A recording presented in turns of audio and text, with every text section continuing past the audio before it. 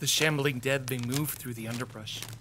Otherworldly moans fill the air as they sniff for easy prey, surging towards any sound or fleeting glimpse of humanoids nearby. They move alone or in pairs, spreading throughout the forest.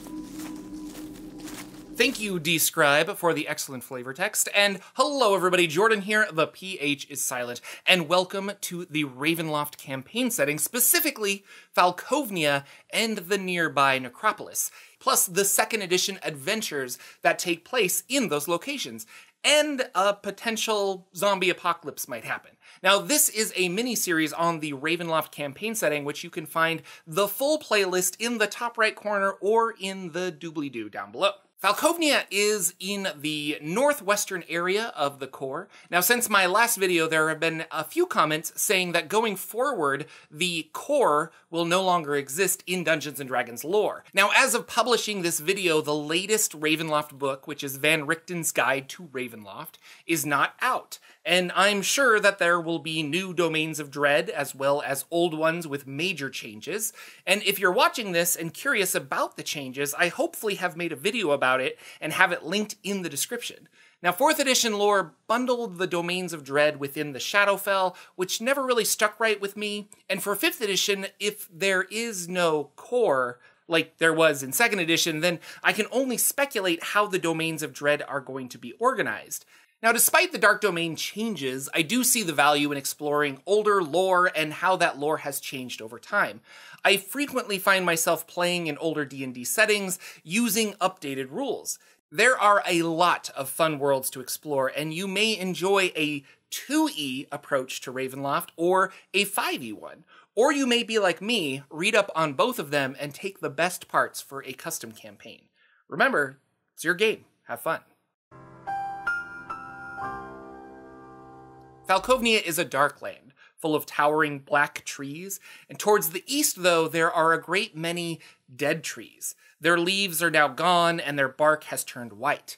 A rumor is that whenever the Dark Lord Vlad Drakov executes someone, a tree dies. Perhaps slowly, but some believe the trees actually ignite and quickly burn, giving them their white color. The people here are very oppressed. They are overtaxed, overworked, and frightened of Vlad Drakov. Specifically, his soldiers keep the people in line through fear and brutality.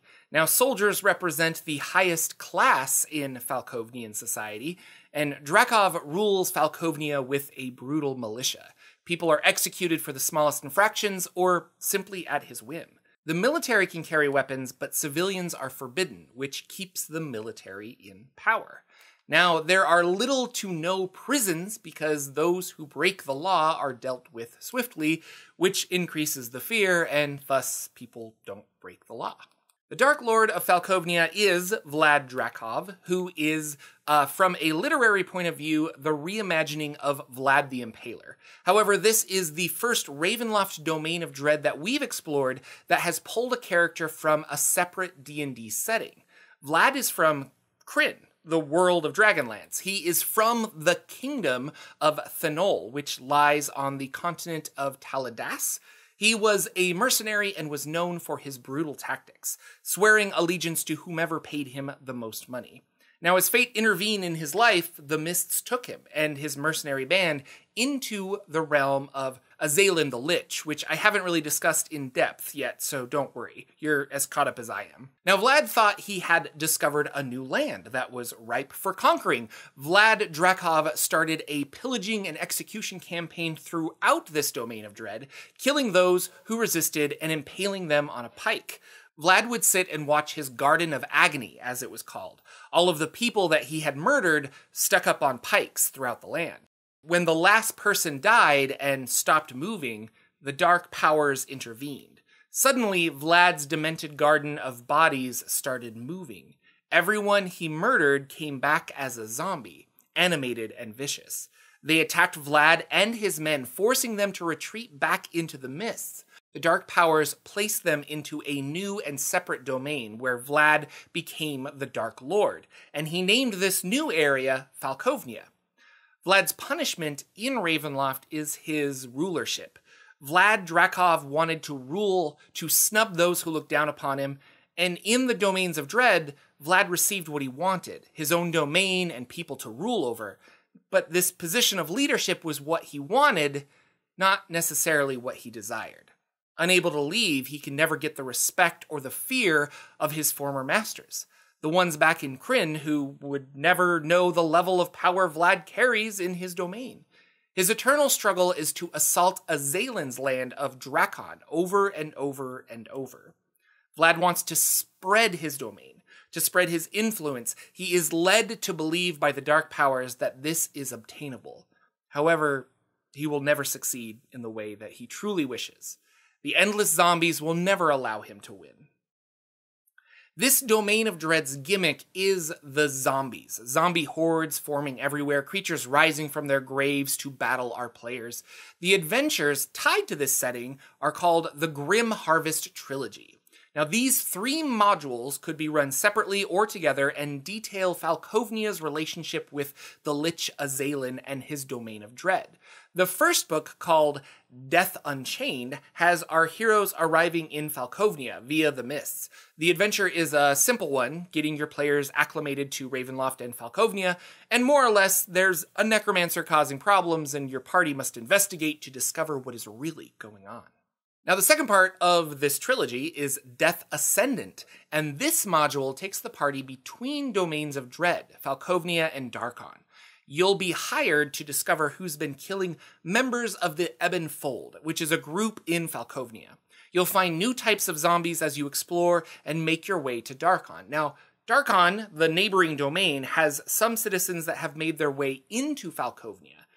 Those are Azalin's secret police, and they have brought to Falkovnia a device known as the Infernal Machine. This device transforms whoever is laid inside it into a powerful, lich-like creature. It needs life force, though, which the baddies of the module have been gathering with magical daggers. Now, you'll have to stop the Infernal Machine from being used and defeat the undead abomination that comes out of it. Finally, the last module is called Death Triumphant, and our heroes arrive in the town of Il-Aluk, which is the capital city and largest city of Darkon, the domain next to Falkovnia.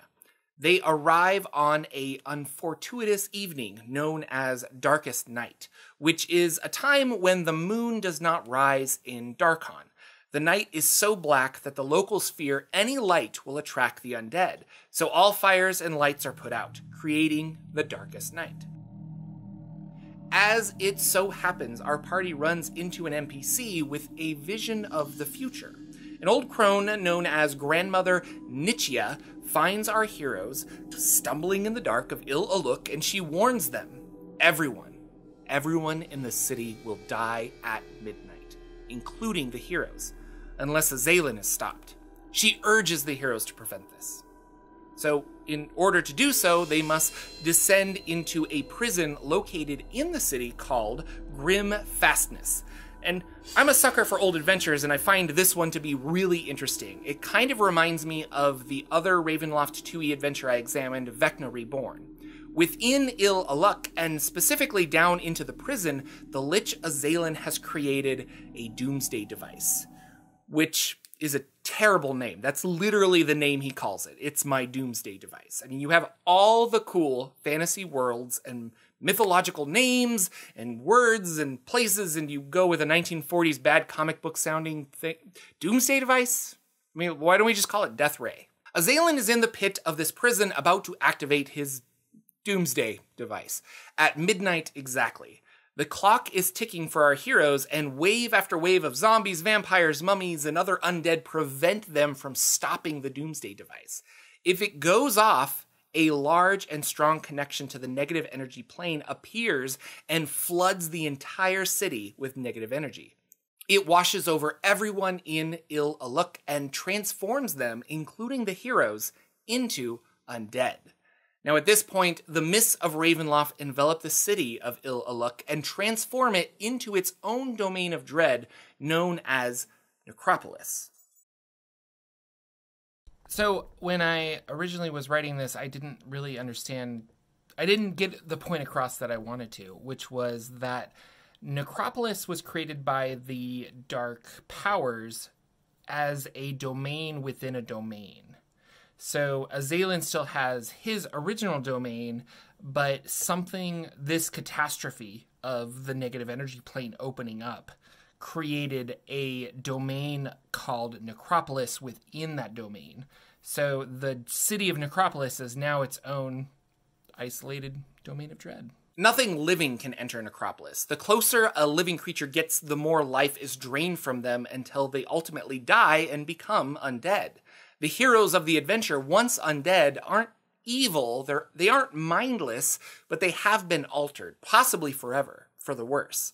An entity known only as death itself now roams Necropolis, a very powerful entity that the heroes saw earlier with the Infernal Machine. Now, the so-called Lich that is created by that device was a creature known as Death.